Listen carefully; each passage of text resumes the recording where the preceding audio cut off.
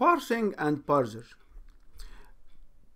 We explain in this lecture what the fundamental operation of parsing and parser, and what we will explain is how to build canonical or mathematical formulas behind the operation of parsers.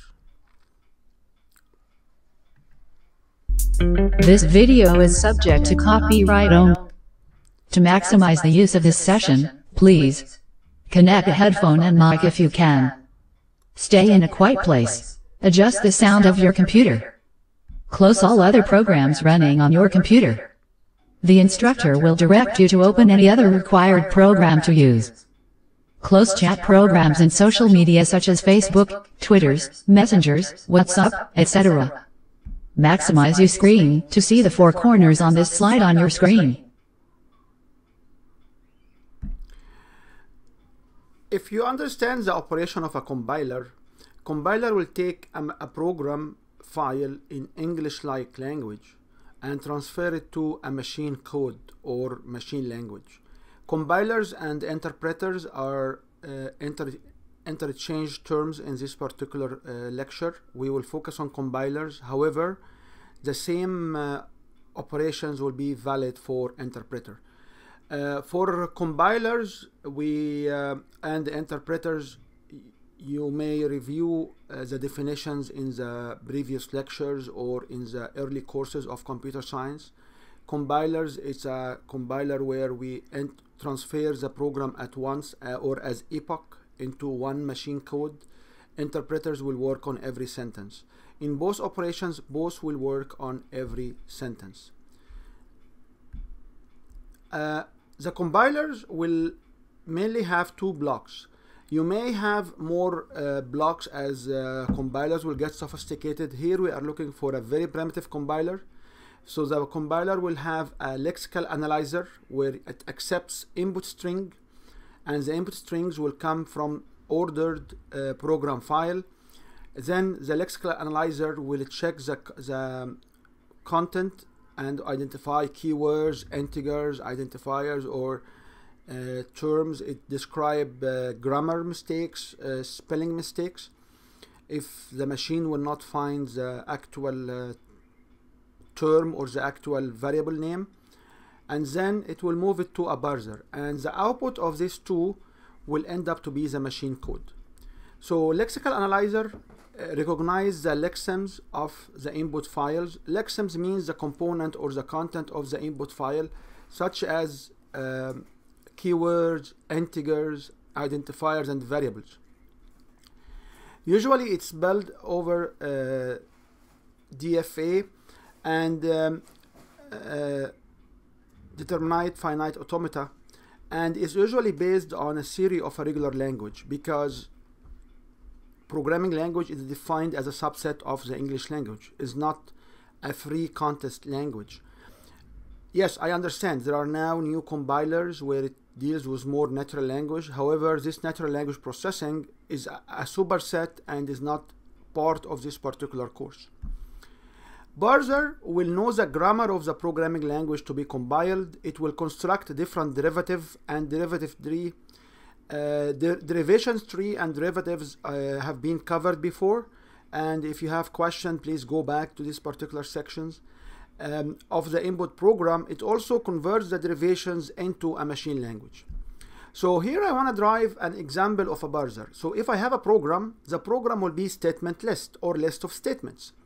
The list of statements could be list of statements. So the program will be a list of statements. The statement list could be statement or statement list and a statement using the the prefix or the suffix kind of manipulation. The statement itself could be an expression, which basically a math computation. It could also be an if statement, or it could be a while statement, or it could be a set of statement list. Then I need to define what's expression. Expression can be an expression plus an expression, or an expression minus an expression, or a variable ID. Here I don't have in this as a definition of a multiplication. Here is only I explain plus and minus. An if statement, it could be an if expression then a statement, or an if expression then statement else another statement. A while statement could be a while expression do statement. This particular definition explain what a parser, or what is the grammar the parser will look after. The parser will find the derivation for an input file. So for example, I have an input string which is an expression which is 10 plus 2 times 5. So the expressions which will use, or the parsing rule which will get this expression to be understood, it's an E where expression plus an expression, or expression times an expression, or an integer. So this particular expression, the derivations of it will look like this. So you have an expression plus an expression plus expression times an expression. So it could be 10 plus 2 times 5. So these derivations here will lead to a derivation tree.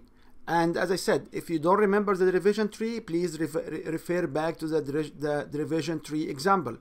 The derivation tree are used to build machine code. So you have multiplication of E 2 and 5 with A, and then add B 10 plus A. So this is the machine code. A and B in this case usually are registered. We talk about a simple exhaustive parser, and this simple exhaustive parser is we will build an exhaustive search parser that examine all possible derivations of a specific grammar. So you have an input string, you have a grammar, and you have the derivation, and this is the exhaustive parser. Now these parsers, they do have few things. Number one is how you can get an expression and make sure the expression is valid. So you can do this in multiple ways. One way is to build an exhaustive search, then you build the exhaustive tuples, and then you can search for match, or you build a state machine and you take it step by step. So if I have an input string AA, BB as terminals, the exhaustive parser could be S, where S will lead to S, and then the S string will be A, S string B, S string can be B, S string A, and S could be empty. Somebody else may decide that S could lead to AB, and this was one of the example before, and S can lead to BA. In this case, you will take the nullification out. So the derivation of this, so in phase 1, I want to find the derivation of AABB. So in this case, I will find out that these particular two terms are not valid because I don't have, this cannot be possibly using this production. So I will only apply these two rules. In phase 2, I will explain, then I will explore the next step for each derivation from phase 1. So S will lead to SS, and S will lead to ASB. So AS, SS, and then triple S, and I will do the derivation in this way as you see it here to try to examine all possible derivations. And then for the lower possible expression, I will do all the possible derivation as well, including the lambda, and in this way I will eliminate the terms which cannot produce this particular term. And in phase 3 I will explore all derivative. So here I have all derivative that could be explored. So at the end, this will be the rule or the sentence which can produce AABB. You got confused? I'm confused too. So I want to go back and ask you, what is the goal here, or what I'm looking for? The question is, I have all of these rules inside my parser. I am getting this input string. The question will be, which one of these rules I will apply to this particular string to be able to understand the string and convert it to a machine language. So the steps here will take the string, you understand the parsing mechanism, you build a derivation tree, and from the derivation tree you build a machine language. So I am focusing on that. So to do so, I will build an exhaustive search. So the exhaustive search will apply all these rules for S to figure out which one is more applicable to derive to get the derivative A, or the derivation AABB, which is a single branch of derivative. So I will find out that these two cannot produce this term, so I will eliminate them, and then I will look at each one of the derivative of these two symbols, or these two relations, or these two axioms, or these two rules, whatever you call it, and from that place I will say this is all possible using these terms or this global rule. These all possible combinations I can get, and this all possible combination I can get for these particular terms. I will eliminate the ones which does not produce this particular derivative, and then I will get into the phase 3, where I will explore all possible derivation. So out of these possible derivations I can keep these derivations going on, and from that point I will find out that all possible derivation will get me the last sentence, or this will be the last one which get me all possible derivations. I will eliminate the one which does not get the possible derivations. So the exhaustive search, or if I want to exhaust all these searches, I will come up with this particular rule which give me the derivation or give me the understanding for this input string. So if we want to understand how complex this and how long will it take, suppose that the grammar doesn't have a production of the form A production or nullification, and does not have production of A times B, which is the unit production. So since there is no empty, the derivation of this production will end up to omega, and omega here, or W, will be the all lengths of different terms.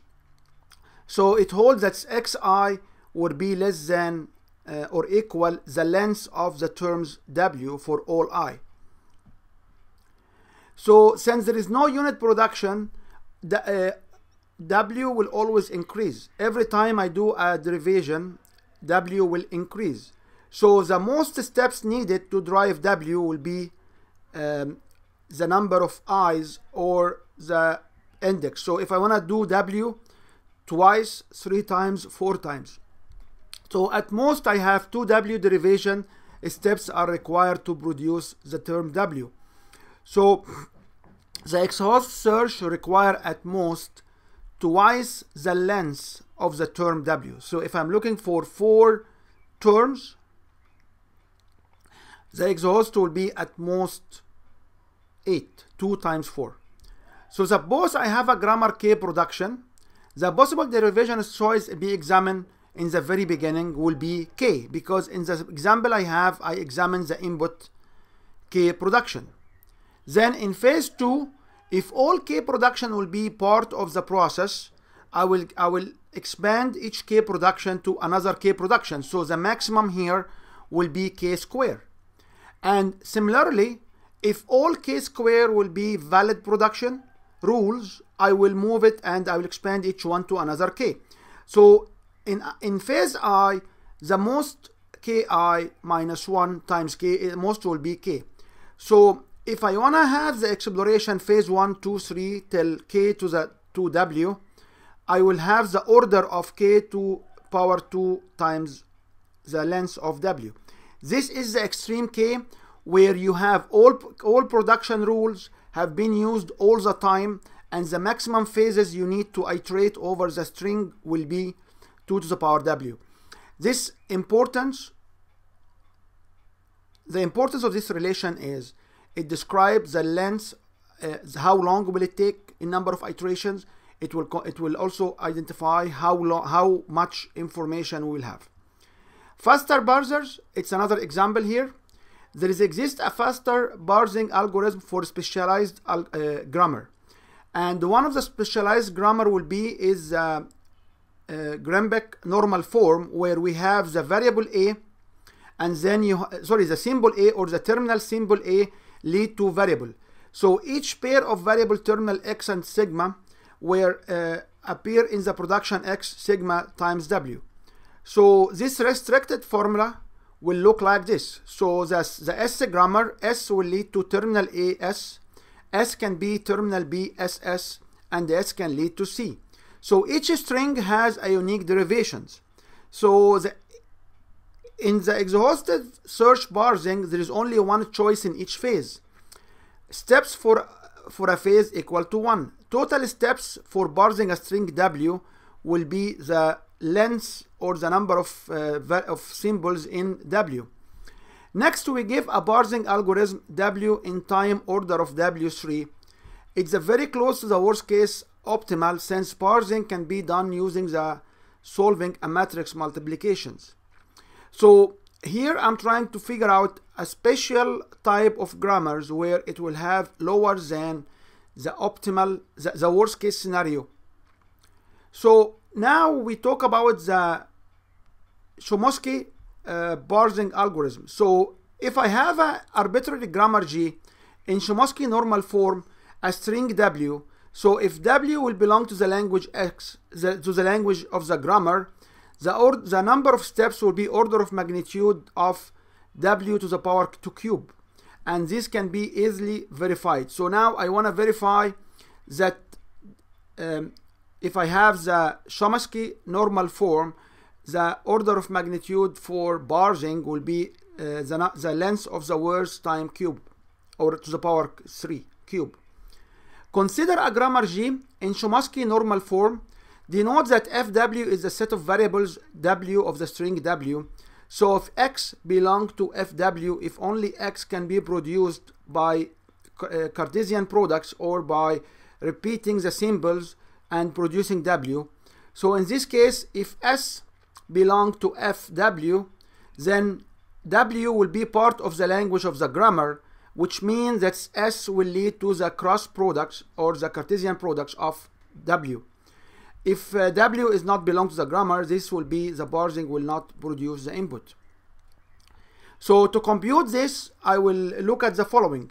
If W will have a prefix and suffix, then X will belong to FU and Y will belong to FV. So Y will produce all tuples or all cross products of V. X will produce all cross products of U. So in this case, the production H equal to XY. So H will belong to FW. So H will equal to XY, UY, UV equal to Y. So I can examine all the prefix and suffix, and the results will be all these propositions. And this is the basics. At the basics, the recursion we have of string 1 will be proved. The whole algorithm can be implemented using dynamic programming, and I will give you first an example right now. So if I have a grammar, and this grammar will be S will lead to variable A, variable B, and A can lead to B, B, A, and B can be A, B, B. Now I want to determine if A, B, B, B belong to L, G. As we explained, we go in a search way. So the first one, we will explore all possible lengths. So all possible lengths, number 1, if I have a length of 1, it will be each variable in its own. If I have a length of 2, it will be AA, then AB, then BB, then BB, and I will eliminate B and BB and BB because I will only do it search once. If I want to do 3, so this will be the 3 ones. If I want to do 4, so it will be 4 terms. If I want to do 5, it will be the whole thing. So if I want to get these terms here, I will find out that F will be the set of whatever of these axioms which will lead to this term. So A will be the subset of the variable capital A. B will be the subset of the variable B. Then I will go back to AA. So if I want to understand AA, I will move down here and show you that AA can be analyzed using a prefix.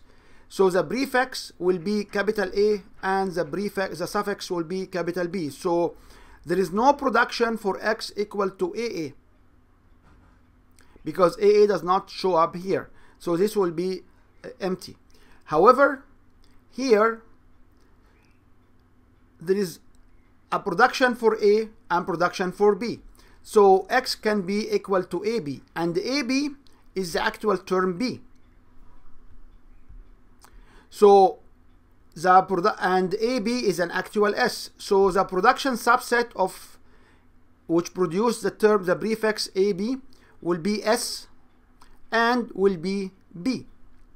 So in this case here, S will be A and B, and similarly you can get that BB will end up to be the term A and BB will be end up to be the term A as usual. Now if I want to understand the decomposition of AAB and ABB and triple B, I will get one example here of AAB. So I will do the prefix first as one prefix and the suffix. So I know from the previous steps that production of A will be equal to A and AB will be S and B. The union of these two will be the production. So X will be equal to AS. So there is no AS here. X will be AB. So there is the term B here, and AB is actually here. So it's this particular decomposition can be interpreted using S lead to AB and B lead to BB. The second way to decomposition, to do the decomposition based on prefix and suffix.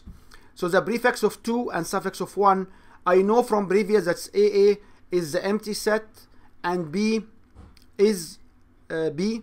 So the combination of empty set and B will be equal to empty set. So FAA B will be H1 union H2, which will be basically SB, and this will be here the coefficient. Similarly, you can do the 4. Similarly, you can do the 5. So this will give me the sub expressions or the expression subset of these expressions which can interpret AA, B, B, B. If I want to understand the approximate the time, so number of substrings here, so it's the order of number of substrings square times the number of suffix, and this will be the order of the length cube.